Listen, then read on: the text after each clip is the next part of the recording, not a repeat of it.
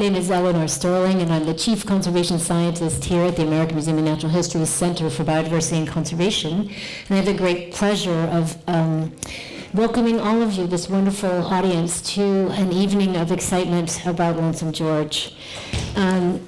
We have a surprise adventure before we start our panel, which is I have the honor of introducing the Honorable Lorena Tapia, who's the Minister of the Environment for Ecuador. So she'll be saying a few words before we start our panel. So please join me in welcoming Honorable Lorena Tapia. Hablar del solitario George representa para Galápagos, para Ecuador y el mundo el referirse a una historia que conmovió corazones y traspasó fronteras, motivó luchas y despertó esperanzas. To speak of what Lonesome George represents for Galapagos, for Ecuador and to the world, it's an opportunity to move the herds to transpass frontiers. It has motivated the hope for the world. Como Estado ecuatoriano, luchamos por conseguir la preservación de esta especie, cambiar nuestras conductas en favor de la conservación. As Ecuadorian state, we have fought to get the preservation of this species, to change our behavior in favor of conservation. George no nos dejó descendencia, es cierto, pero nos dejó algo mucho más valioso, nos dejó una enseñanza. Hoy, más que nunca, estamos convencidos que el cuerpo embalsamado de nuestro solitario George será el mejor impulso para seguir trabajando en la protección de nuestros ecosistemas. George has not left us descendants, it is true, but he has left something more valuable. He has left some lessons learned. Now, more than ever, I'm convinced that the involved body of our Lonesome George will be the best help to continue working on the protection of our ecosystems. Ahora que el mundo podrá conocer más del solitario George, es importante recalcar que fue encontrado en la isla Pinta en 1971, cuando se creía que la especie de tortuga de esta isla estaba totalmente extinta. Por eso, fue una señal de esperanza y desde entonces fue parte del programa de crianza en cautiverio de la Dirección del Parque Nacional Galápagos del Ministerio del Ambiente por años. Now that the world could know more about the Lonesome George, it's important to remark that he was found in the Pinta Island in 1971, when it was believed that this species of tortoise in this island was totally extinguished. That's why it's a key of hope.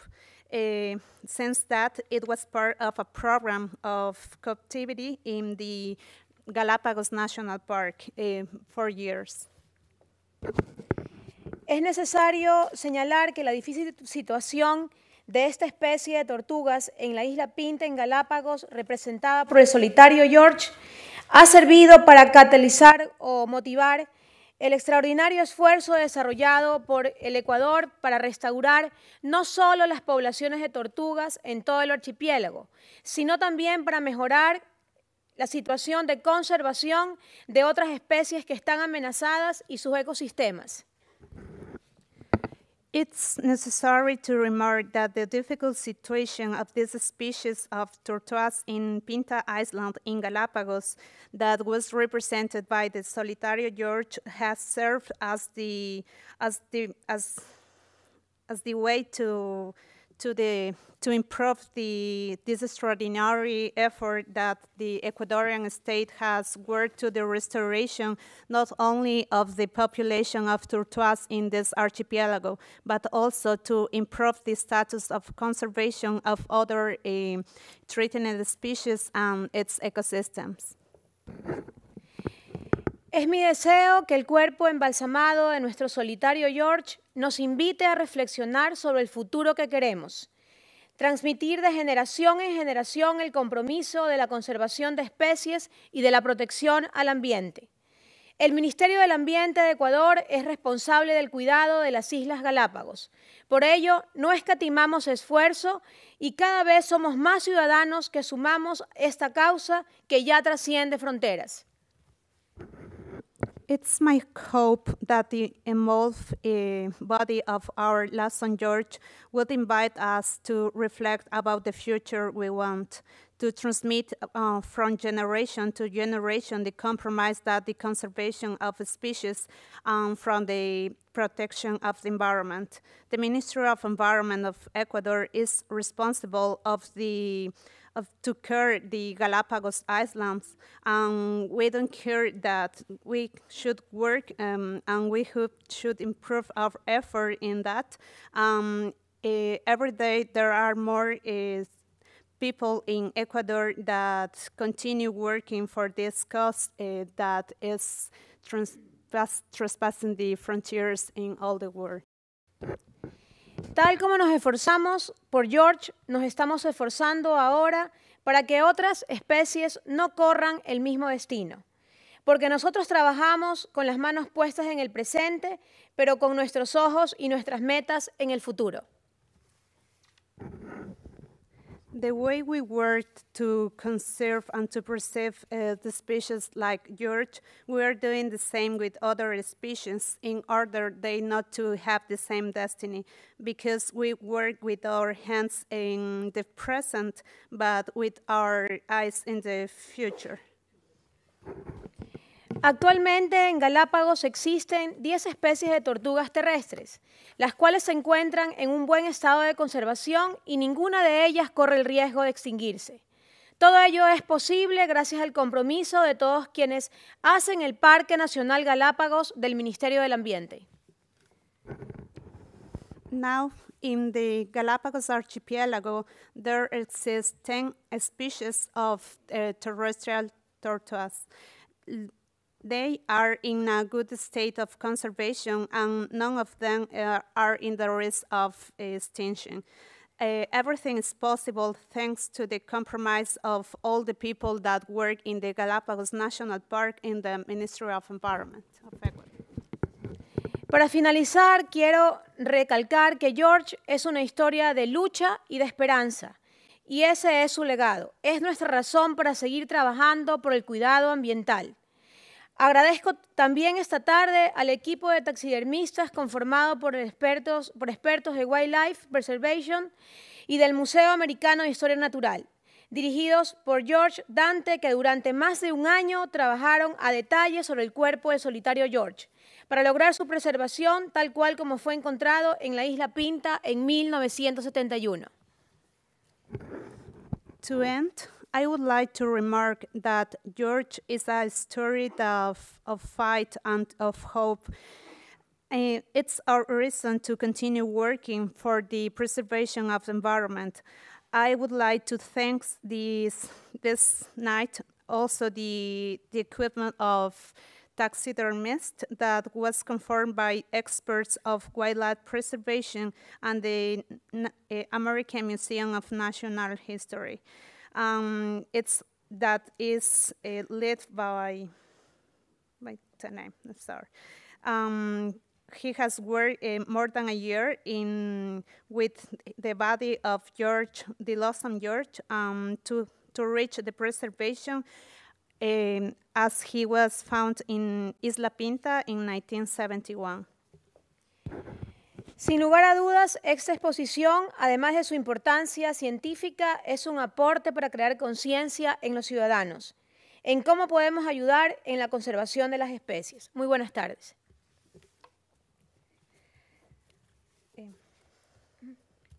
It's sure that this exposition it's very important. It's very important for the science, but it's also an effort to create awareness to the people of the world on how we can help the conservation of these species. Thank you very much. Gracias.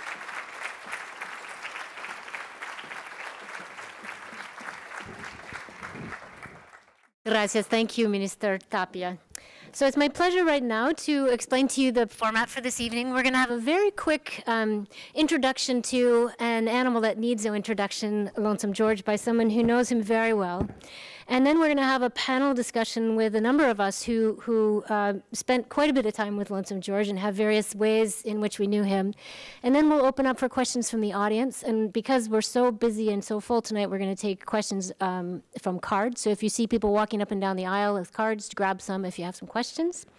And then the great thing is that we'll all go upstairs. Everyone from the stage will go upstairs and meet with you afterwards in front of Lonesome George, so everyone has a chance to see him in his all his glory with those of us who helped to bring him here, and will foster him on and ferry him on his way back to Ecuador as well. So right now it's my pleasure to introduce Arturo Izurieta Valeri, who is the director of the Galapagos National Park and Marine Reserve. Arturo was born in Quito and has been dedicated to conservation efforts in the Galapagos since his youth. He became the director early on in the park's history in 1994, and 1991, and then was the park director until 95, and then he wandered the world.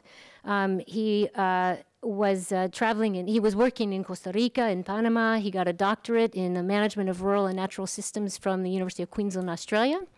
And he held posts with the World Wildlife Fund and United Nations, in addition to the work he did in the Australia-Australasia region. He's back now as the park director, reassumed this position about a year ago, and he'll give you a really quick introduction to Lonesome George. So please join me in welcoming Arturo Izurieta Valeri.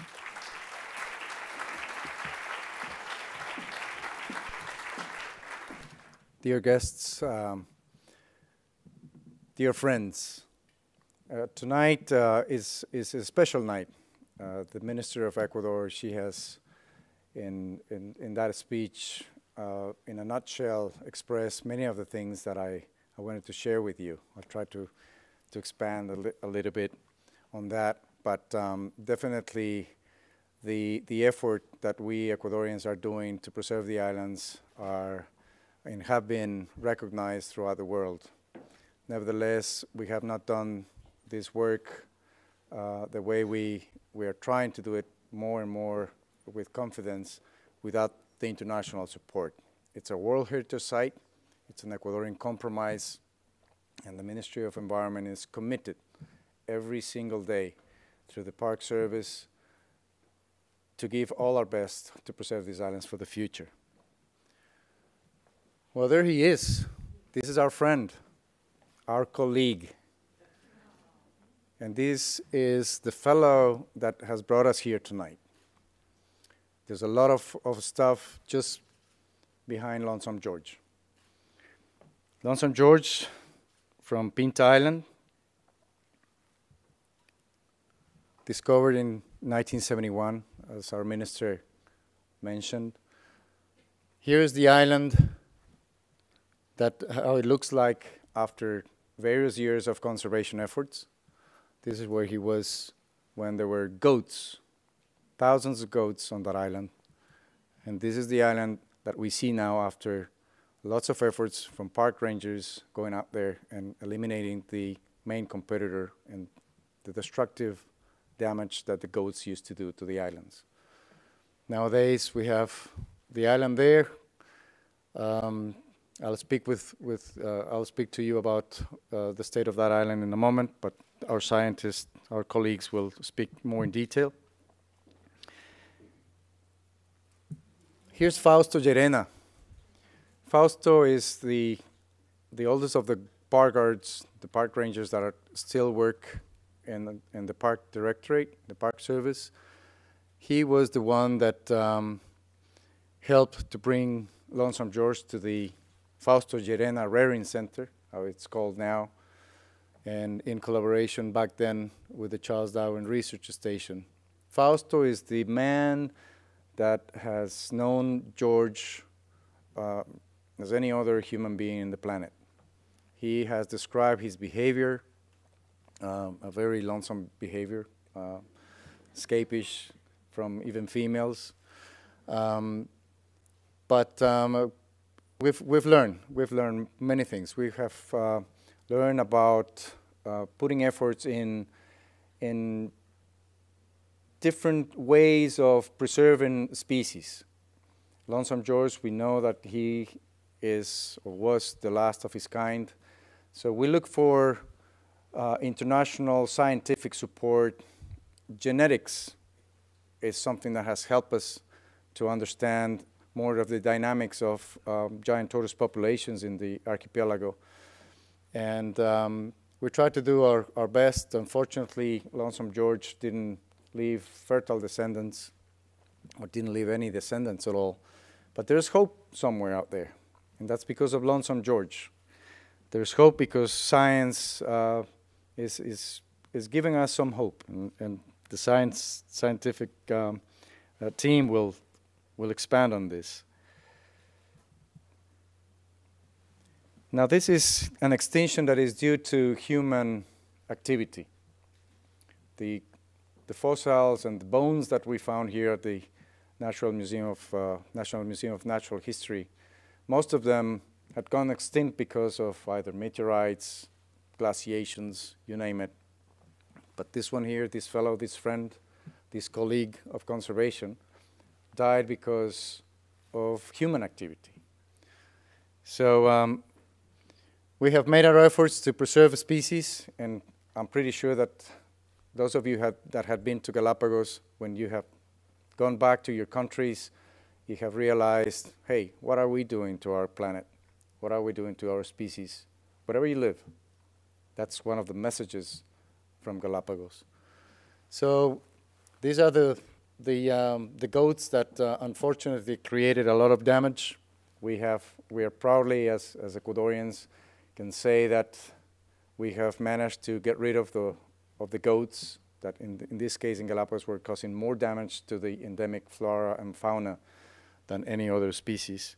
And now we're getting these little fellows, over 6,000 of them throughout the last 20, 30 years, I would probably say, probably even more, back to their islands of origin. So that makes us proud. That really makes us proud. And again, with the support of you guys, we would have not been able to achieve our goals. When he died, about 2 years ago, 24th of June, 2012, I was not in Galapagos. I was living in Australia then, and it really shook me. Tell you the truth, I didn't cry, but I was really sad. I came to cry today, I must confess. It was really shocking. It was really very motivating to see Lonesome George there, even though dead, giving us a boost, giving us an energy to think about the things that we need to with the environment, with the species. The Minister Tapia mentioned that he is a legacy. This is the legacy of Lonesome George, where we need to think about what is our behavior to our resources. Aren't we overexploiting them? Yes, we are. Aren't we behaving normally towards our environment? I'm a sinner too. Probably sometimes I leave home without turning the light off. That's something that produces gases to go out in the atmosphere. And respecting the life of animals it's something that we need to think about because we depend on them. They're part of our lives. That's the legacy of Lonesome George. When he died, the people in Galapagos felt it strongly. People in Ecuador felt it strongly, and the people around the world felt it strongly, because this is a fellow that is connected to many of us, and with your help will be many more to be thinking about what is that Lonesome George implies and signifies for our lives, for the planet. So this is a little message that was written by a local. Say, today we have witnessed extinction. Hopefully we have learned from it, and I think we are. So without any further I thank you very much, and let's see what else we can share from the departure, the physical departure, but he's still there, of Lonesome George. Thank you very much. Please take a seat. Is that approved? Thank you very much, Arturo. It's wonderful to have that heartfelt insight into Lonesome George and some background. That I'd like to invite all the panelists to come and sit as soon as they can find their way onto the stage.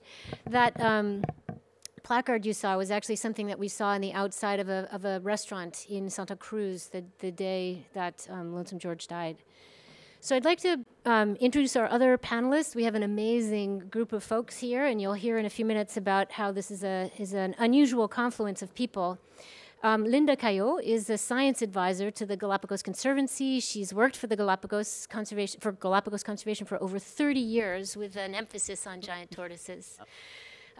For over a decade, she worked with the Charles Darwin Research Station, supervising tortoise breeding and rearing center, including those who are caring for Lonesome George. She's been involved in tortoise research and management since the research for her PhD in the early 1980s, and currently leads Galapagos Conservancy's Giant Tortoise Restoration Initiative. Thank you. Johannah, at the risk of making them not clap for you, let's clap at the very end after I've introduced everybody, so we can get to the fun stuff faster. Johannah Berry is the founder and president of the Galapagos Conservancy, which for over 2 decades has been supporting biodiversity conservation through research, technical advice, and sustainable financing.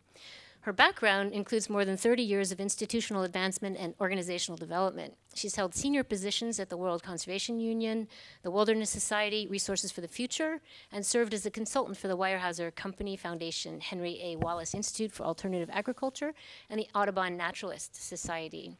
Next to Johannah is Dr. James Gibbs, who's a professor of conservation biology at the State University of New York's College of Environmental Science and Forestry. James works to apply the best tools available, biostatistics, genetics, population modeling, to leverage science to help manage endangered species. Some of you may have attended James's riveting talk here in New York recently on snow leopards in Siberia, and today we have the pleasure of hearing from him about his expertise in another part of the world. James started working in the Galapagos when he was 18 years old and has returned over 40 times. He had served as a member of the General Assembly of the Charles Darwin Foundation and as a sabio viejo, which is a wise sage for the Republic of Ecuador, advising on conservation science in the Galapagos. So it's a wonderful panel, and I look forward to getting started here.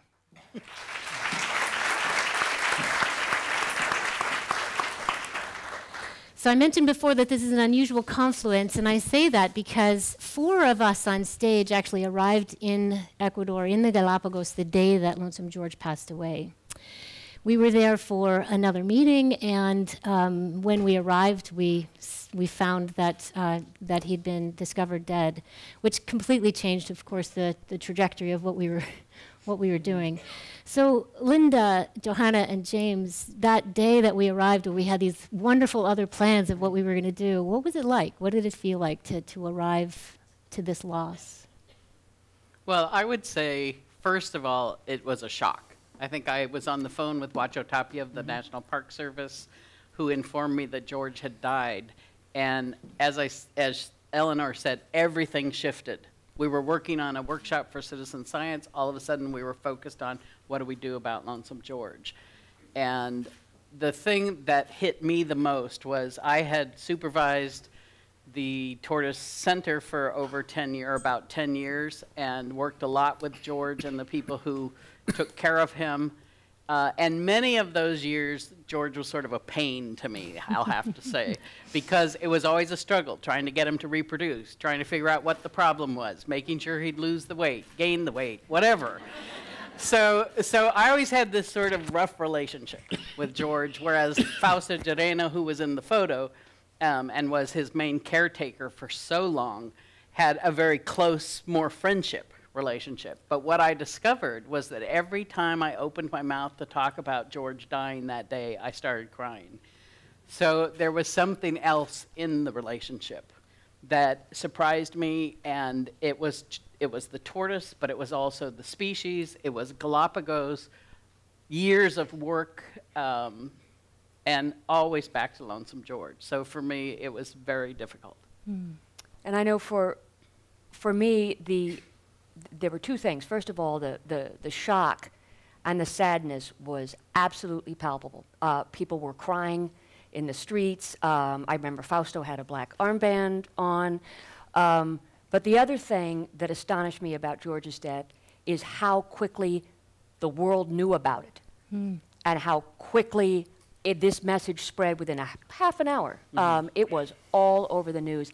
And equally, how the entire world community came together to help us plan the next steps. And for instance, George being up at the, here at the American Museum of Natural History is a perfect example of how many institutions came together to deal with the situation. I just add it was remarkable the day of the week he chose to die. He died alone on a Saturday night, and he was discovered at dawn by his keeper, Don Fausto Llerena. But Ecuadorians work very hard. Saturday is a very busy day, but Sunday is a day of quiet and contemplation, and that he was sort of discovered on a Sunday, the one day when it could really sink in. He gave us 40 years to think about his fate, and then he chose the one day when it would really sink in. And I thought it was quite remarkable, the timing. So why does it make a difference that Lonesome George has passed away? What is it about him that is important? Well, I guess for conservation purposes, it means a lot. As Ecuadorians responsible for the islands, the death of Lonesome George was something that was taken seriously because that ended some sort of projections that we had with the collaboration of the team. You had plans for him. We had plans for him, of course. I mean, we tried everything. I remember back in 1993, 94, when that scientist from Switzerland, was a nice-looking girl anyway, she tried these techniques to get Lonesome George sexually active and all these things. Didn't work. So we were thinking about other means of getting that particular species for the future. So when he died, some genetic work had been already started and showing some lights down the tunnel towards him. So he was gone. Nothing we could do. No descendants. So as I've mentioned probably before, he internally, I guess, gave us the sense of, okay, we need to think ahead. We need to speed up certain, results, certain research that would help us to manage Pinta Island. And from there to expand that to the restoration of population of giant tortoises. So he gave us that push. So from the management point of view, it was a shame, but he signified a lot. So James, I know you've done some really great work. I've actually done some of it with you, thinking about what happens when tortoises disappear from an island. And so maybe share with the audience a little bit about this term that we're using for Galapagos tortoises as ecosystem engineers. What does that mean? Yes, tortoises are fascinating creatures. I mean, they're spectacular shells and they're enormous size, but we tend to not think any further about them. But ecosystem engineer is a very appropriate term for them because you can't have originally 300,000 tortoises in this archipelago eating probably 1,000 to 2,000 pounds of vegetation per year per tortoise, and that's a lot of vegetation. Basically change Galapagos in a substantial way. So they do all kinds of things. They're big. They actually break things as they move. They eat vast quantities of vegetation. It takes 15 to 30 days for seeds to pass through their system, during which time they're moving all over and dispersing plants. And so it's been really with a pre-fertilized package. Exactly. Excellent. And it helps a lot. And so it's it's just good to start seeing them in a whole new light, which is they are intrinsically fascinating creatures, but the restoration of Galapagos and ecosystems is actually dependent on the restoration of giant tortoises. Yeah, and I know that in one of the places there is actually a species of bird that is critically important, and yet it may be depending on these tortoises clearing some runways, right? No, Yes. it's you. Yep. Okay. Albatross. Good. You would never think there'd be any connection between an albatross and which is a marine bird that this particular case, the waved albatross, flies to Peru to feed, and a giant tortoise that's about the definition of sedentary on an island. But in fact, the albatross need the islands, one island in Galapagos to nest on, and there's been a slow incursion of woody trees and shrubs that make it very difficult for them to land and take off. After 40 years of hard work, the Galapagos National Park Service has restored the tortoise population. There's just a question of time as to whether the tortoises will build numbers enough to push this vegetation back before it, or will it close on the albatross. But this is happening in the inside of the island. But it's a good example of how complicated and the many different results from restoring tortoise populations. Absolutely. So in thinking about that and these changes that you're talking about, a lot of us, when we hear the term Galapagos, if we haven't had the pleasure of going there, think about Darwin, right? So what's different about the Galapagos today than when Darwin might have visited, when the voyage of the Beagle passed through there? Well, I mean, one of the most obvious differences is the resident population on Galapagos. And with the resident population, in addition to the extraordinary number of people that come to Galapagos and travel between islands and from the mainland to the islands, is the massive increase in the amount of introductions of plants, of animals, of regrettably now pathogens. And so the Galapagos right now, I mean, certainly 150 years later, after Darwin visited, is not only facing challenges that Darwin couldn't have anticipated, but is facing those challenges at an accelerated rate, and that's, you know, that's certainly a worry. So you mentioned that. Okay, go ahead, Linda. I just wanted to say that also when Darwin was there, the Floriana tortoise was almost extinct. It went extinct within about 10 more years, and now we have found through the genetics work and everything that there are hybrids with some Floriana tortoise genes, and we haven't seen them for 150 years. So while some things have gotten more difficult and more challenging, other things have gotten better. We're going to return tortoises with the Park Service to Floriana, rebuild that population with some genes that were from the original population that we think has been extinct for over 150 years. Yeah, great. So some challenges in the large numbers of tourists coming through, the invasive species, but also some hope with some of the work that's being done on restoration in lots of areas. So I bet, how many people in the audience have been to the Galapagos? Oh my goodness in the morning.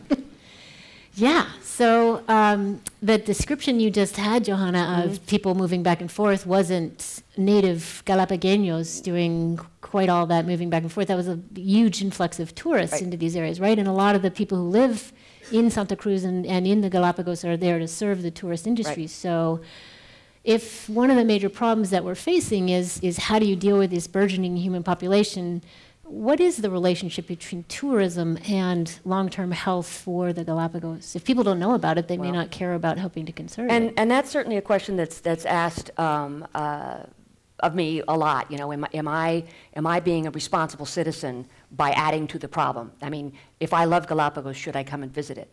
And I would say yes, because what in the 20 plus years that I've been working with Galapagos Conservancy, what I have discovered is that people who go and see Galapagos firsthand and experience it are the best advocates and allies, not only for Galapagos, but for transformation in their own backyard. And when I say transformation, I don't use that word lightly. I still get letters from people who visited 20 years ago, 25 years ago, who say, this was the most extraordinary experience of my life.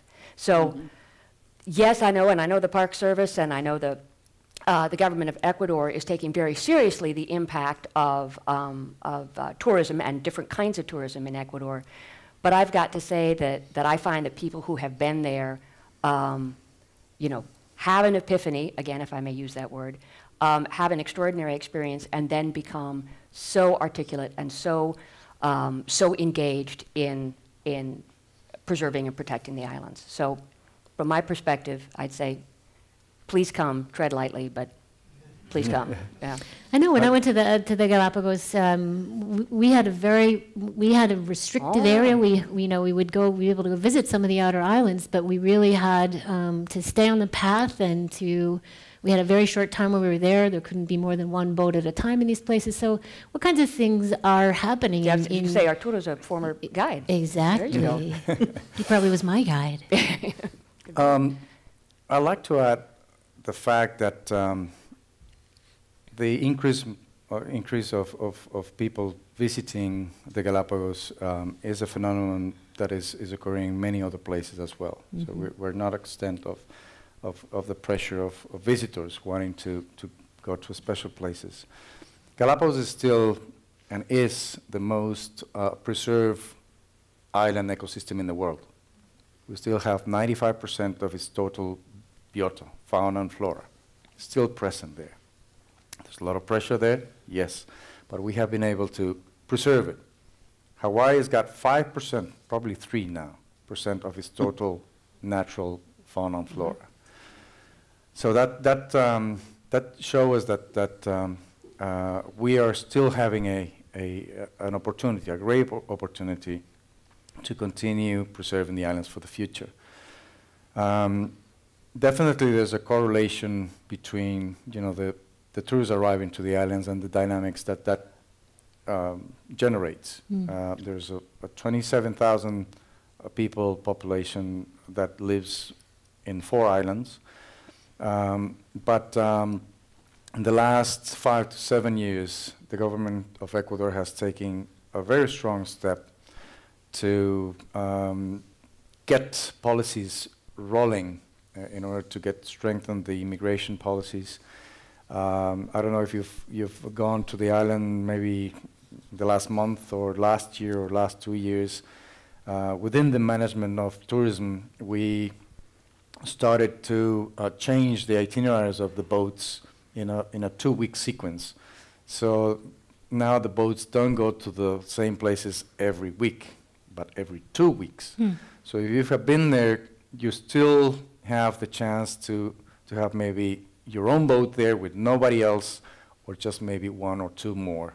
So the social impact we have taken care of very seriously. And I've been engaged with Galapagos for 30 years, and if you go to the visitor sites, you can correct me if I'm wrong, those visitor sites are pretty much the way they were a long time ago.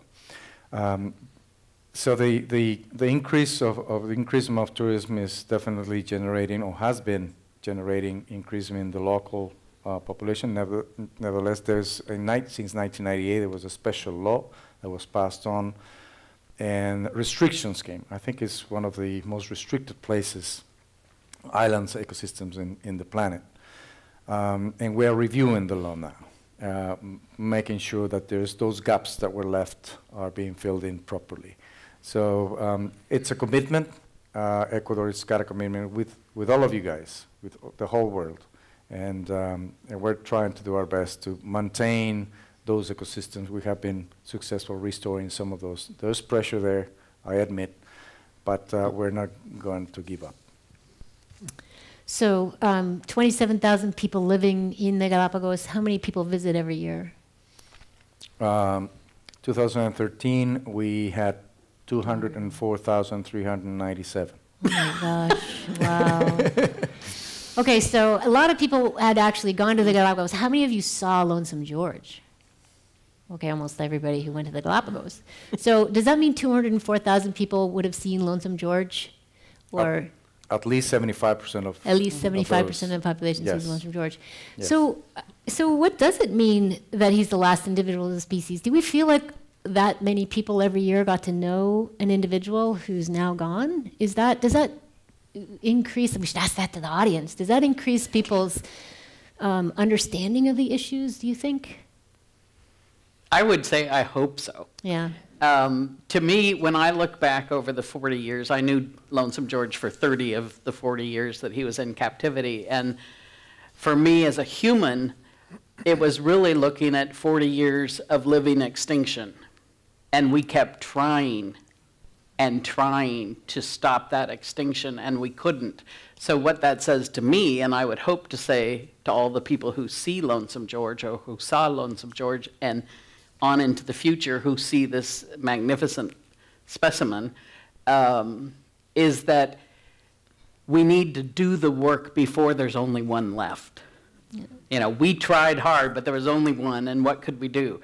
But there's a lot of species out there, both Galapagos, elsewhere in the world, where there's still a population that you can work with, and that's where we've got to be working. I think that, anybody else want to jump in? Well, I mean, one of the things that I think has shifted in and maybe this is a tiny bit off topic, but one of the things that's, I think, shifted in conservation thinking is spending a lot of time saving a single species. You know, saving George, or, you know, saving, regrettably, I'm not going to use the passenger pigeon because that was really bad behavior, sort of all around, all right? That was really awful. But the shift away from spending a lot of time and resources saving a particular creature and spending more time and resources considering the entire ecosystem and ecosystem processes. So I think when you start thinking larger, you began possibly to see the problems crop up a little earlier than you would if you were simply focusing on one individual. Now, George, of course, was very iconic, and I know that the world, you know, the world wanted to see a happy ending, but I think Linda's quite right. I think people 40 years ago knew that there wasn't going to be a happy ending. So those of us who were there and those folks who were making decisions, what kind of choices did you face when Lonesome George passed away? I mean, there are a lot of options, right? For you could bury him in a really nice place with a very beautiful tombstone, right? So why make the choice to resurrect essentially his body to hold his spirit? Well, I guess we wouldn't be here so powerfully if he would have not been just upstairs, where he is staying temporarily there. Temporarily, yeah. And I think there's a lot of potential, and we really thought about it. It was the best decision to have Lonesome George as, that's why I said he's a partner, he's a friend, because even though he's gone, he's still there in the shape that he was. You know, promoting these sort of discussions, this sort of deep thinking about nature, about science, about different ways of making the species survive and combine with the stability of ecosystems, just going even beyond what we need to do to stay alive, you know, as human species. That's the bottom line of it. So there he is, and as Linda mentioned, in order to think, in order to have more thinking and opportunities to develop these ideas, he's giving us a hand. So there is interpretation purposes, deep thinking about the planet. Yeah, I would just add it's interesting that there were a range of options, and one was to bury him with dignity back on his home island, but on the other extreme, you know, I heard crazy proposals. He's a rock star, send him around the world on a world tour and raise lots of money and make multiple replicas. But there was a eat him too. I don't know if you remember that one. People wanted to barbecue him and eat him as a symbol, as a ingesting George. I didn't hear Okay. that. Well, I got that those. one. Maybe it was just the people who wrote to me. That was a different part of the experience than the rest of us I had. was like, oh, okay. Oh my The gosh. point is, it's a suite of choices, and this middle one was taken because I think it does catalyze a much larger phenomenon, including all of us being here today. But it's interesting how that decision was made and arrived at. Where's he going? I'm sorry, did I? Yeah, I would like to add that there was another tortoise that not long ago died. We didn't know where he was, but he was sort of the Pepe. Yeah. A tortoise that lived know in San Pepe Cristobal. Sorry. You didn't know he died? I didn't know he Oh. died. Yeah, well, there you go. Of course, Lonesome George, as the the last of his kind means a lot. I mean, it magnifies tremendously what it represents to humanity. I'm not putting aside the meaning of Pepe, but he's got a different story. So, but we decided then to go through a process of just, normal sort of transformation of energy to have him as a bones for further interpretation. Yeah. But the relevance of Lonesome George, there's no comparison. No comparison. So where is he going? What happens when he leaves the museum? He's going back to Ecuador. He's in the process of, taking nature, its role in decomposing his body. No. Oh, no. Yeah, where's Lonesome George? George? Oh, I'm sorry. Sorry, no, that's okay. I'm interested in that too, but maybe these guys like that. So no, definitely Lonesome George will go back home as Ecuador. We are at the moment in Galapagos, and those of you that have been in Galapagos, weather conditions are very harsh, humid and also dry, by the ocean. Electricity is not stable, goes up and down. So the caring of a specimen like Lonesome George requires a lot of care. Stability in electricity to get a humidity level stabilized, light, humidity, air conditions. So we're not quite there yet. So we've made the decision to have him in Quito. We're looking for the best options to have the best museum in Ecuador to have him there. And maybe in the future when we are ready and prepared, he'll go back home to the islands where he belongs. But for the time being, he'll be for you in Quito, in the capital of Ecuador. Okay, that's interesting. I guess one of the things I was thinking about today when I was remembering the experience of the 2 years it has taken us to be where we are now with this beautiful, well-prepared specimen upstairs. And I feel like, as Johannah said, so many people took part in it, but for the people in the audience, a lot of those steps may not be that clear. So maybe if we just take a minute before people are able to go upstairs and see him to think through what did that take. So we found out he'd passed away, and then what happened? And then we, and you were there. I was there. And we talked among ourselves about where the best taxidermy might take place. You made some calls, suggested the glorious George Dante, who I'm seeing at the back of the room. Yay, George. And, like anything else, it took money. So I was able to send emails to 2 donors to Galapagos Conservancy, regrettably, neither of whom are here, who immediately said, sure, we'll pay for the trip up, and we'll pay for the taxidermy, and just let us know what you need.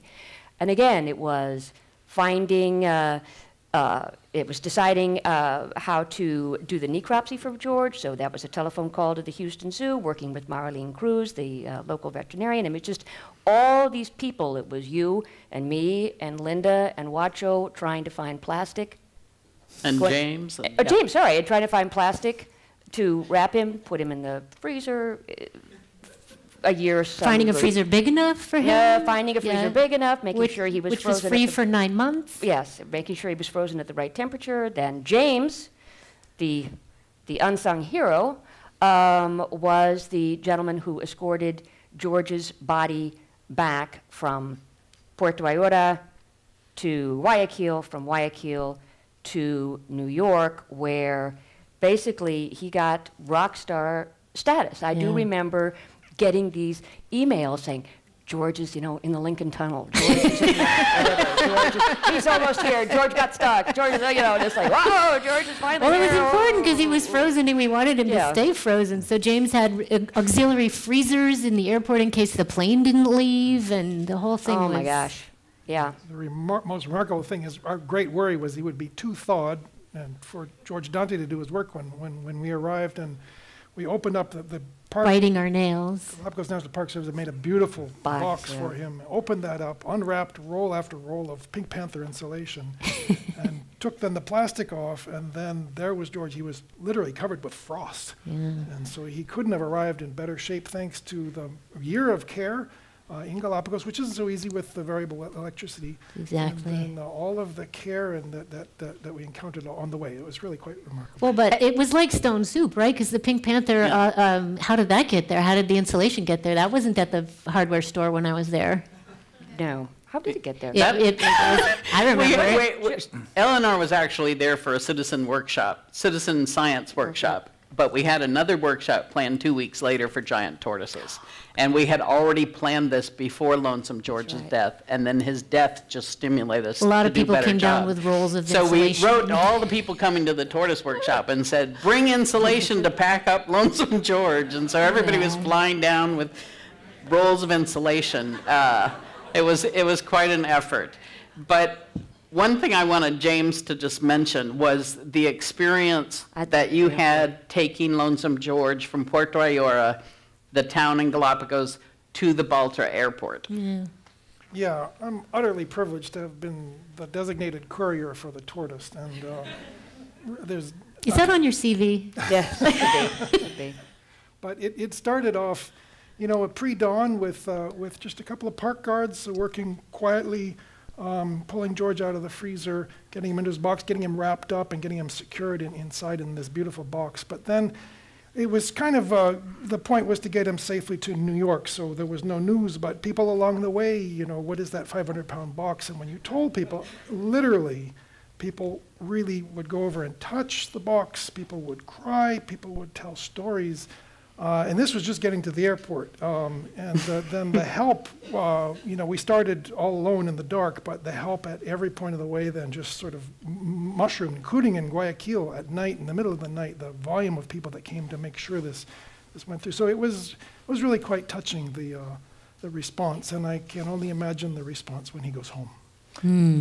I do remember the one picture iconic picture of George's box, and it said, American Museum of Natural History, gave the address, fragile. That's it. So people said, how do you get George from point A to point B? Well, put him in a big Mail box. him. Mail him. Sorry, Arturo. No, I like to say that I wasn't in the country when that happened. But I have asked, and have you been recording all this? And said, yeah, we have tons of pictures, pictures that are more to the eyes of the scientists and managers than to the public, but there's a whole bunch of them that we can put together and build up the story. But I just found out today that a friend, a journalist that works for the Ecuadorian television, has recorded quite a bit of the story of Lonesome George coming to New York, and I was very pleased to see him here. So this is more or less 3/4 of the way. So we still have some time, some adventures and the return journey. Yes, we have the return journey. That it'll be nice. It'll be nice to put up something that we can share with the whole world about this unique story of Lonesome George. Yeah. Yes. Yeah. So anyways, that's something we can share with you, with several of us on stage, that you wouldn't get anywhere else. We haven't done this dog and pony show, and I'm not sure we're taking it on the road. I just wanted to ask one quick question, and then hopefully we're collecting questions from the audience. I'm sure you have some terrific questions for these panelists. How do you see the Galapagos in 20 or 50 or 100 years from now, and where are we going, essentially? What are your thoughts on that? For me, when we talk about the uninhabited islands, and certainly based on a lot of the restoration work that the park is doing with Galapagos Conservancy and other organizations, I think that we see an almost untouched or even more vibrant landscape on the uninhabited islands. It's the inhabited islands that are going to be the real challenge, and I think that the government of Ecuador has put some really important milestones in place in terms of their vision for these islands and their vision for how the human population is going to interact with the flora and the fauna. But there's no question that that with the resident population and with tourism, there are some significant challenges on the uninhabited, on the inhabited islands. And so I think I think in the next 10 years, we're really going to see that some of the government's programs in Buen Vivir, for instance, are going to shift the trajectory, and that's going to be critical. I think that as time goes by, we need to learn from the past. Like, for example, genetics. There's a lot of advances in genetics, and they're helping us to make decisions to Just wanted to call out, I think our geneticists are in the audience and wish we could have them up here on stage. Gisela Cacone? Cacone. There you go. Yeah. Way in the back. Yale University. Excellent work's happening. But the government of Ecuador is just committed to maintain the islands as much as possible for the future. I agree. The uninhabited islands will be the ones that will show recovery, but the inhabited islands are the ones that are going to be harder to deal with. I must say that there is a lot more conscious behavior nowadays. There's a culture, there's an island culture of respecting the fragile ecosystem that exists on the islands. There are people that still are not quite there yet. But I would like to add that with example of technology, we might find easier ways to also combat the introduction of species. Either other methods of doing it, or even controlling. Inspecting before the cargo goes to the islands. So those are the things that we don't know how much technology will improve, and that will help us. I'm a optimist. Excellent. So I think that we'll have Galapagos still as the most pristine island ecosystem for many, many decades. And I would just talk from the tortoise perspective, since we're here because of Lonesome George. And this giant tortoise restoration initiative is building on 50 years of tortoise conservation work by the Galapagos National Park Service, the Charles Darwin Foundation, and many others. And this workshop that we had right after Lonesome George's death, we planned the next few decades of tortoise restoration. And the vision is, as James has done a lot of work on this and estimates that Galapagos used to have about 300,000 tortoises. We now have about 20,000. We have a long way to go, but we have a plan to get there. And I would say in terms of tortoises, it's extremely optimistic future. One project that is on the table is the Floriana restoration project. And when got into office about a year ago, it was, to me, it was the best of the challenges, because that includes a human population. And Floriana has only got 150, but hey, 150 committed to restore an island that is inhabited, that has cattle, that has pigs, domesticated, that has dogs there and so on. So that's where the challenge is to work with the community and provide an example. It's a huge pilot project where it will need not only the most deep expertise from scientists to restore, to eliminate particularly rats, which are the main problems. And how that is going to be dealt with the human population, even though it's small, that live there, and they have their own domesticated islands, and a community that is developing community tourism activities. So let's hope that we have the unity of because not only Floriana, that will require a lot of political support at the local level and we have at the highest level, but it will take a lot of effort to have Floriana being restored. So hopefully in 10 years we'll have some more good news for everybody. So we're just starting. It's a long journey, but that's the first time that a human population is included in a restoration of its unique ecosystems. We have some wonderful questions from the audience. So you can take us a little bit back into what is a tortoise and what do we know about them. So let's start with some quickie, easy ones. What's the normal lifespan of a giant tortoise? Okay, I'll take that one. Excellent. I'm not that old, so you say that. We're still guessing. Most of us who work with tortoises and have looked at this and look at old records and things would say 150 to 200 years. So Lonesome George actually died sort of probably 100, 120 years old, sort of midlife, but not all of them lived that long anyway, but very, very old animals. And unfortunately, so far we haven't had any scientists following an individual until it dies, so we don't know how long they actually live. That would take a special scientist. Yeah. Following from birth to death. I think it has to be a tortoise. Yeah, a tortoise scientist. Yeah, tortoise Excellent. scientist. You've been fostering those behind our backs, haven't you? Uh-huh.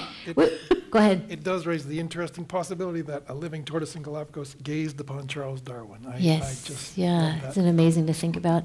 One of the other questions from the audience is actually, Lonesome George was a giant tortoise. With his death, does that mean there are no giant tortoises left in the world? What types of tortoises are those in the photo that you were showing the young? So let's go back a little bit and think about, well, giant tortoises, they used to be spread all around the world, right? Lots and lots of different places. Where are they distributed now? Am I doing that one? Your turn. Okay. There are giant tortoise fossils from all continents except Antarctica. And the only places in the world that they live naturally now are the Galapagos Islands and the Aldabra Atoll in the Indian Ocean. And they have gone extinct everywhere else. So giant tortoises, how many different species are there in the Galapagos? James. A very weighty question. Wait, because they're big? We have two answers. Yes. Okay. Yeah, we have two answers. The official answer? Yeah.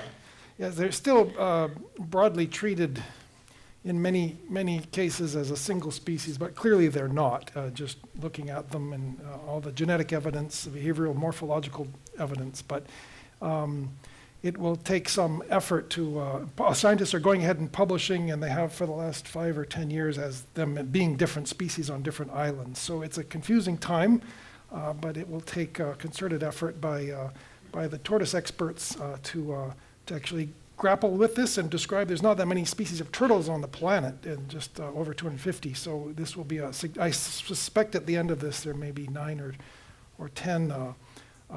Please speak with Gisela Cocconi in the back afterward. 9 or 10 species come out of this, but they've not been formally described, even though everyone's treating them as different species. But Go ahead. scientists, they say that there used to be 14, and now there's 11. I see. Yes. 10. 10. With Lonesome Lonesome George died. But we're all agreed on the stage on that, so it was a good question. We have lots of answers to that question. So what makes Lonesome George so different from the other Galapagos tortoises? Just a little bit of a primer on why these Pinta tortoises were distinct. Okay. In Galapagos, there's two major types of tortoises. Large dome tortoises where the carapace comes down in the front, and they graze primarily off the ground. They're found on large high islands where there's a lot of different vegetation zones, and there's usually plenty of food low down. So that's the ancestral tortoise that came to Galapagos, probably landed on San Cristobal, eventually dispersing out to other islands.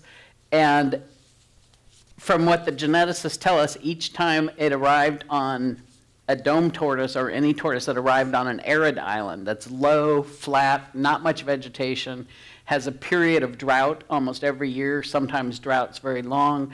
The main food item is cactus, and they're tall trees, so they have pads drooping down. So over and over, the evolution of these tortoises on arid islands started getting this saddleback shape where the carapace comes up in the front, the legs are longer, the neck is longer, and the tortoise can actually reach up to the cactus pads, which these dome tortoises would never even try. So Lonesome George was a saddleback tortoise. And the sad thing in Galapagos is this is a very special Galapagos tortoise. Dome tortoise is sort of the typical It's the same Aldabra dome tortoises. Saddlebacks evolved in Galapagos multiple times, and all of the extinct tortoise species are saddlebacks. So for me, losing Lonesome George, that's losing one more saddleback population. Española, which many of you have seen, the breeding program on Santa Cruz Island, they're saddlebacks, and Pinzón tortoise is saddleback. But we lost saddlebacks on Santa Fe, Floriana, Fernandina, and Pinta.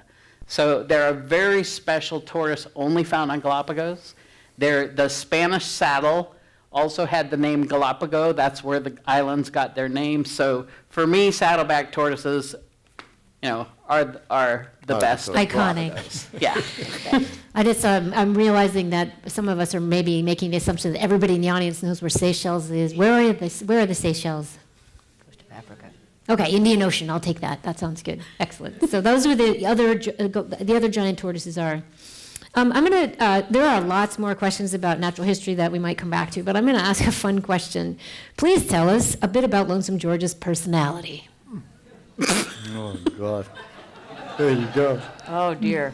Oh, dear. I just heard stories, but Yeah. I think Linda has been... And James and Linda have had some Okay. up close and personal. Lonesome George, you have to understand this tortoise lived most of his life alone out there on Pinta. There might have been another tortoise or two in the early 1900s, et cetera. There were some found killed by fishermen. So when he got into captivity, he didn't like humans very much. He didn't like tortoises very much. He sort of was solitary. The one friend he made that lasted for years is Fausto de Reina, the park warden who took care of him the longest, and the two of them really bonded over the time. Lonesome George, I would say, was a difficult tortoise. When we first put females with him, he didn't like them, and I had gotten recommendations from other scientists saying, put him with some males and females, get the males to stimulate him, and he might compete and go after the females and all this stuff. And so in the early 1990s, there was a period of conflict in Galapagos when the sea cucumber fishery began. There was a lot of illegal fishing. Fishermen started having major camps out on the islands. And there was a major conflict between fishermen and the whole sort of conservation community. So the National Park Service, the Charles Darwin Foundation, and they would close the park, do protests, the park headquarters rather. And one of the things that happened was we kept hearing a threat against Lonesome George's life. Okay, I didn't really believe it, but I didn't want to be the person who said, well, I didn't believe it, so I left him there. And then, fishermen came in to kill him. So we switched him. We switched him with a female, but she looked kind of like him. And I figured the fishermen wouldn't know. So we put Lonesome George into a corral with a bunch of other tortoises, both male and female, and I thought, okay, perfect opportunity. Exactly. We'll see if the males get George more active and after the females. But after not very many days, George had about a third of the corral. That was his territory. Nobody else could come in there. Wow. And all the rest of the tortoises were out there. So George was, a different kind of animal. He listened to his own drummer.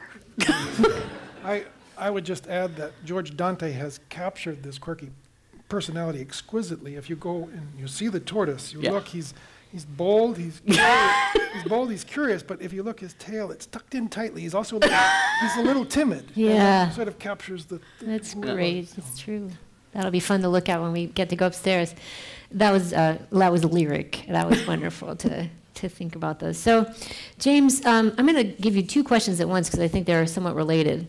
What's the reasoning behind sterilizing 39 tortoises and releasing them on Pinta versus releasing viable genetically diverse population that could begin speciation and adapting, evolving back to the island? And once the tortoises are back on the island, are you letting them breed normally or is selective breeding practice? Do you aid in the survival of baby tortoises, like keeping predators away, or let nature take its course and see who survives? They're somewhat related operational questions about the tortoise restoration work. It could be actually for both of you, I think, for for Arturo ahead. as well, thinking about some of the restoration work. But How about I field the first part of it and Arturo? All right. Okay. I'll do The first that. part, there actually are tortoises on Pinta Island right now.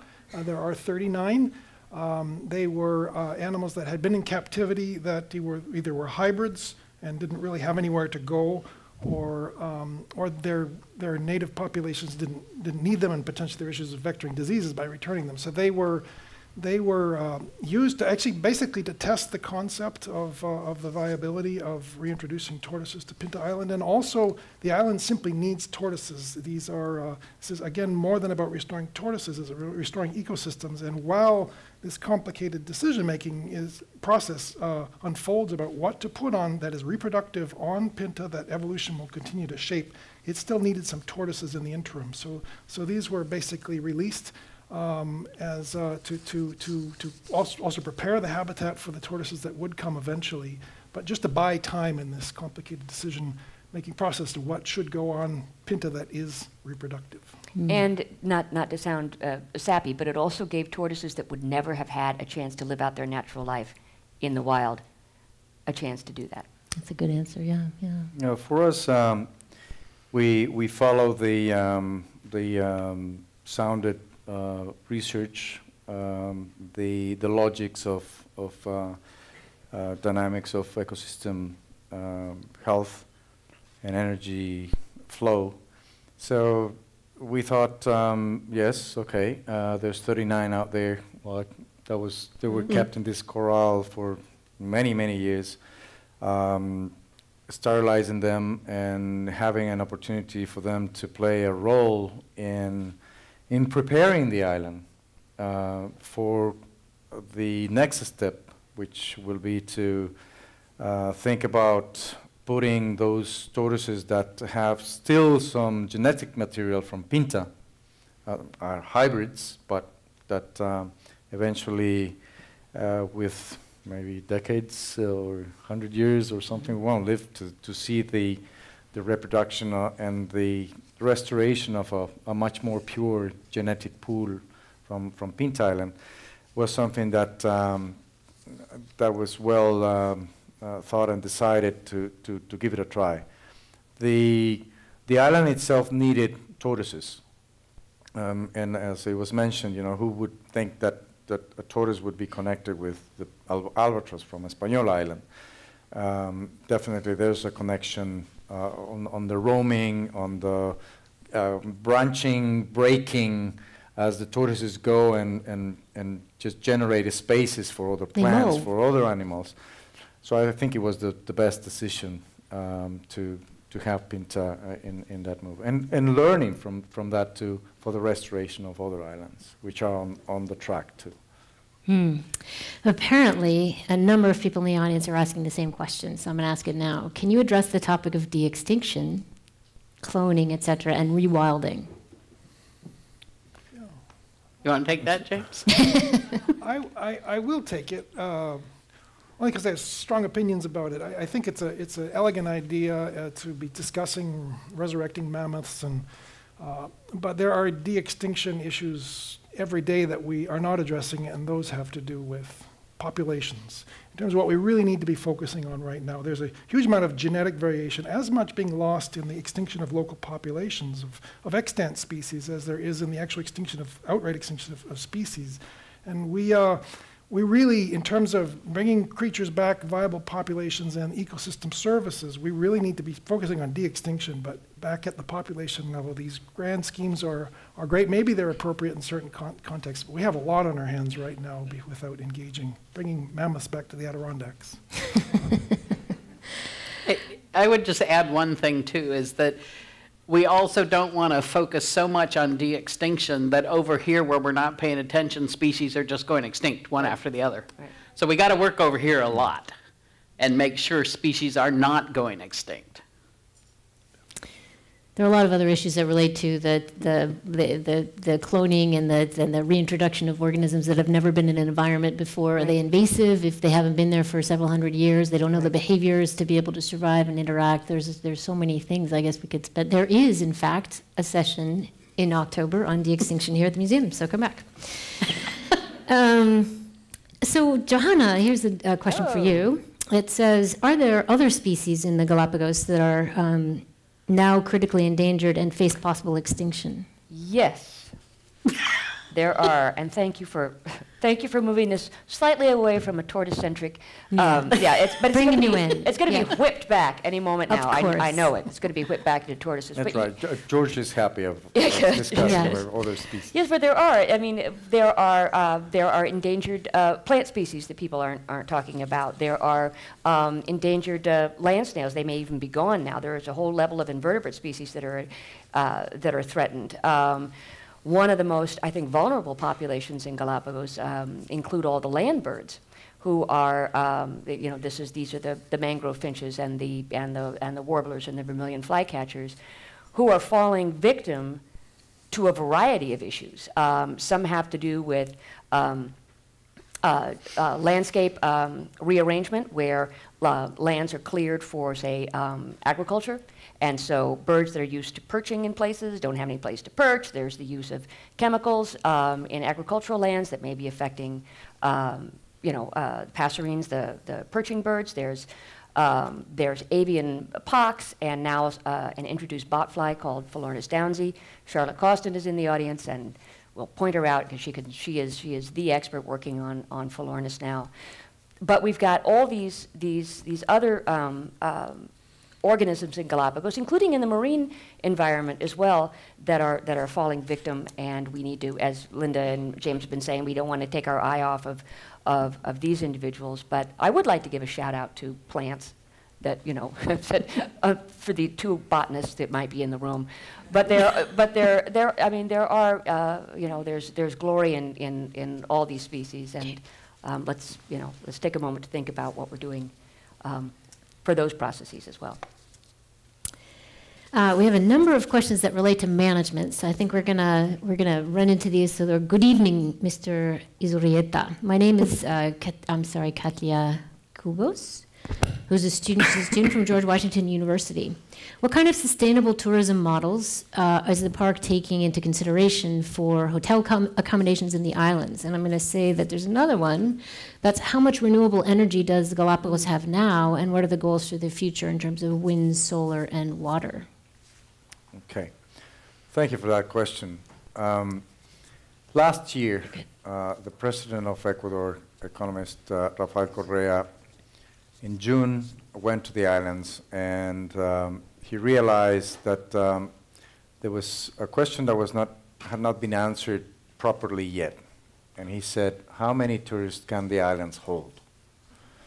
So when I came as director, the minister here present, it was the first task she assigned to me, and said, the president has requested this. I have committed to do the study, and there you go.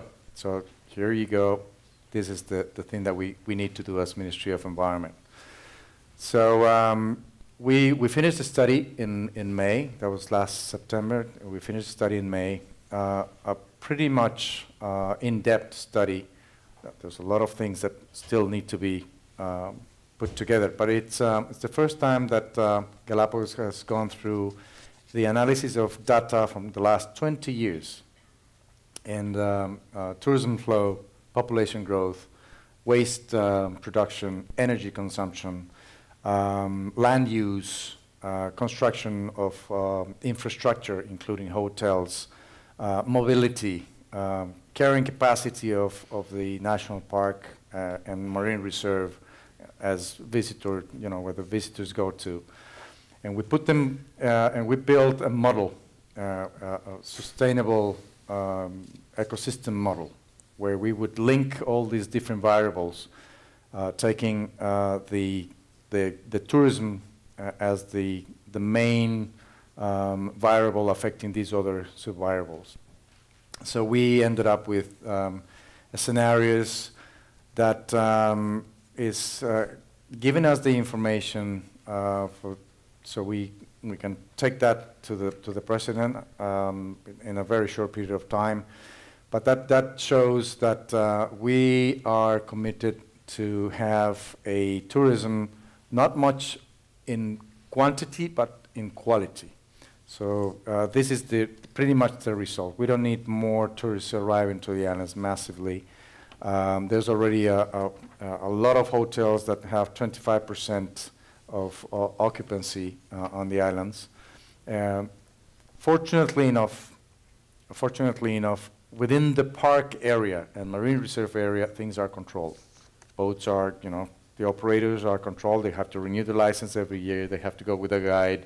We monitor the visitor sites and so on. The 3% that is outside the jurisdiction of the Ministry of Environment, it's something that is now, with this study, is being looked after very, very seriously. The Ministry of Tourism has put a very, very clear line on what are the service, and together with the Ministry of Environment, the environmental tick boxes that they need to tick. No more constructions, but to build the services of the ones that are on the islands. This is a decision that, of course, is building up. The President will hear soon about the results. We just had a meeting last Monday before I came here with Minister Tapia. So there is a consensus that the commitment of the government of Ecuador with the ministers in harmony with a one word, one vision towards the islands, avoid the increase of tourism as an exponential rate, which has been happening in the last 10, 15 years. So that's some of the things that are good news. There is a strengthening on the work of the Agency of Biocontrol for the Galapagos, the ABG we call it, where I don't know if you've been flying. Those of you that have visited the islands, now we spray the airlines, the airplanes when before we land, and believe me, that's not just like that. All the cans that are emptied, they are barcoding. That information goes through, thanks God, WhatsApp to the agents in the mainland that they have provided those cylinders for the airlines. Say, okay, this is empty number. Yes, they've done the job. So there's a lot of monitoring. There's a lot of improvement in how we can control introduction of organisms and the flow of tourists going to the islands. The local population, it's getting more aware of the restrictions. And we're getting there. We're getting there. It's not an easy job, but still, and I recall we have those islands still with 95% of its unique flora and fauna. So, that last point actually brings us to one of the last questions. If the Galapagos Islands are unique, why not limit the number of locals living on the island to better deal with ecological preservation? There's 3 parts to this. To rid the island of goats, it's not necessary to shoot them indiscriminately from planes. Why weren't they removed and sent to countries needing goats for food and milk? And the 3rd point is momentum fades. You need to keep with it. Okay. I'm happy to take the goat. Oh, I was going to go for it. You want to take the goat one? Yeah. Okay. But just before you go, I'd like to say that there's a direct correlation between the increase of tourism and the increase of population. So when we then stabilize the visitors coming to the islands, naturally it will stabilize the population growth. The goat question, I was the first coordinator of Project Isabella, which was the major project to get rid of goats. And I must say, can we just back up just a second and make sure everybody in the audience knows why do we want to get rid of goats? Okay.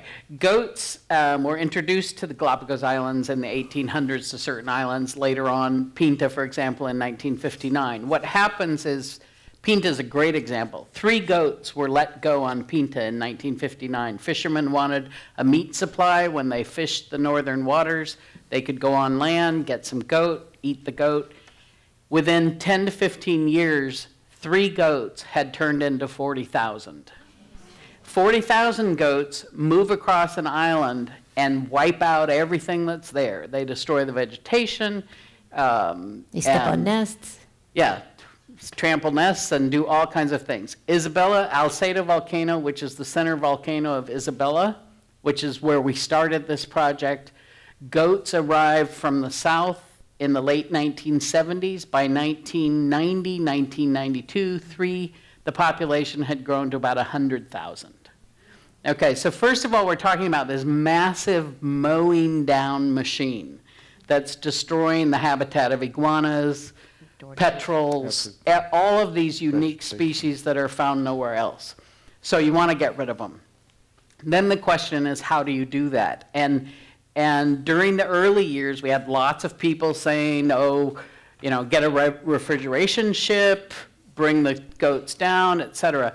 When you have 100,000 animals you need to get rid of, there's no time to do all of those other things. That's one side of it. It's impossible to get to the end if you're, you know, butchering them and putting them in a refrigerator boat or whatever you're doing with them. That's a logistic problem. Then there's the ecosystem problem.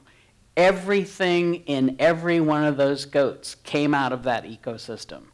And ecosystems in volcanic islands that are fairly young are nutrient-poor systems. So if we had removed 100,000 goats off of Galapagos, we would make them even poorer nutrient systems. So in fact, part of the restoration of the ecosystem is to let the goats go back into it. So you know, it's a difficult thing. They were beautiful animals. Nobody enjoyed it. But humans put them there. We needed to get rid of them. So as our last question for the day, it's a two-part question. The first is, what is the legacy of Lonesome George, and is he foreshadowing the future? Do we have a chance of stopping mass extinctions? God. I could take let me try the first part of that.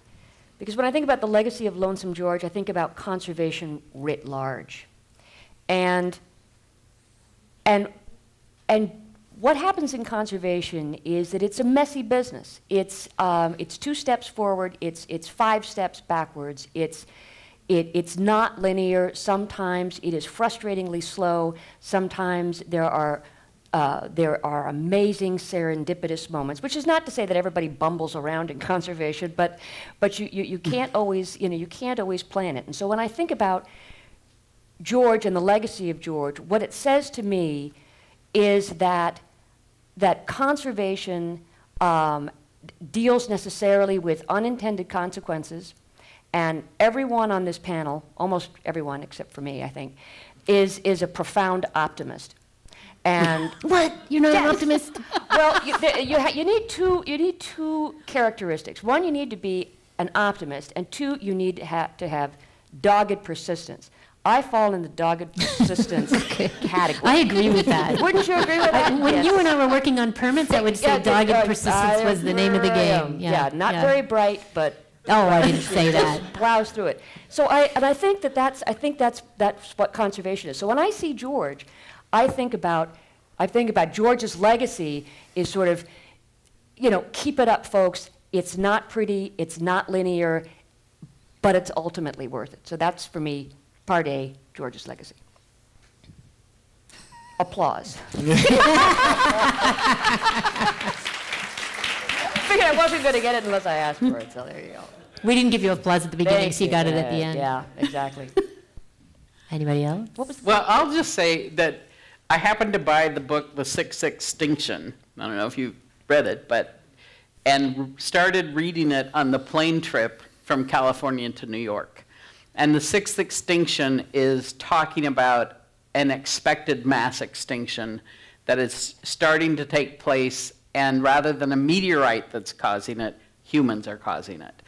And for me, it was an interesting sort of dichotomy between thinking about that, thinking about Lonesome George, what we're doing in Galapagos, and again, it keeps coming back to we just have to try harder. We have to change behavior. We have to do things differently as a world, not as a specific country or whatever. Each one of us may have our focus. I mean, I'll continue working with Galapagos. That's my focus.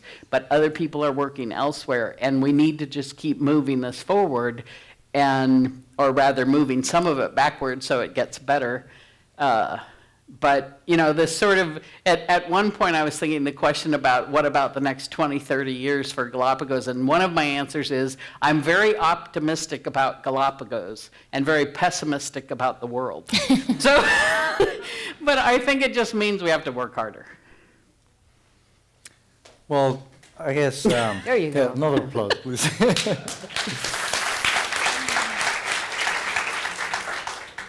I guess as an Ecuadorian, there's a lot of meaning from an individual that has gone extinct from the country I come from. And as a manager, as a responsible for the management and the conservation of the islands, which I like to recall that we can not do it by ourselves. It's with all your help. Represents a milestone. Represents a milestone in the efforts that we need to continue doing. And as Linda said, there are other species there that we must work on, and not just think about just one individual or certain species, but thinking about the holistic way of having the islands in a natural state as possible as we can. Because we are responsible, we have that commitment to the rest of the world to have it there. Let me tell you, there is a lot of park rangers out there, like Fausto Giannina and many others, with such a spirit. I mean, guiding, you know, where would those tortoises be? Where would those pink iguanas be? They know where they are. And they take, you know, those backpacks, water and everything, and they go there and lead the way towards where those species are. So Lonesome George definitely has given us this injection to continue working hard. And for the ones that are, you know, seeing beyond the islands, depending on the degree of your knowledge or sensitivity to the environment, that's what Lonesome George represents, thinking globally on the planet.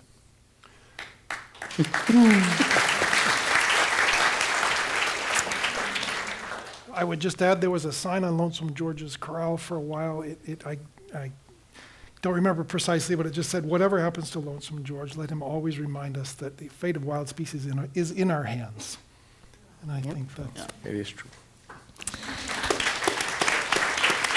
Well, that was wonderful. I'm going to take the prerogative as the moderator, I don't do this often, to actually to answer that question myself. I was thinking today that that this work with Lonesome George, and the reason he's upstairs is it reminds me of the parable or the story of stone soup, where everybody brought a bit of the, you know, nobody had all of the pieces to make the soup, but each person brought their piece to the soup and made a delicious soup that everyone could have a part of. And I think that, in fact, that is Lonesome George's legacy, reminding us that no matter who we are, where we live, what our resources are, we have something we can bring to the table, and do that as a community.